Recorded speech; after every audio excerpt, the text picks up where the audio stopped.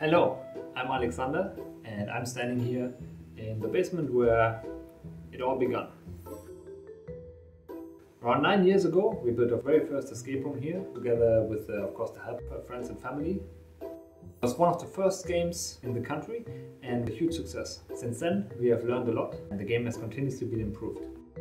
However, the time for the Secrets of Eliza's Heart has come, and we decided that by the end of the year, it's gonna finally close its doors. Not because we don't like it anymore, but because we have much bigger plans, for which we need the entire basement.